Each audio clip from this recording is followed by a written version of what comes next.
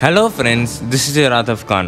Born in Boston in 1898, William James Sidis made the headlines. His IQ was estimated to be 50 to 100 points higher than Albert Einstein's. He could read the New York Times before he was 2. When Sidis turned 8, he could speak 8 languages. He also created a language of his own called Vendergood. At the age of 11, he entered Harvard University as one of the youngest students in the school's history. But he struggled to live a normal life. He was often teased and mocked by other students at Harvard. He kept on changing his jobs and name because he didn't want to be identified as the child prodigy William Sidis anymore. In 1944, he died from brain hemorrhage when he was 46. Okay friends, hope you learned something new today. Don't forget to subscribe and press the bell icon.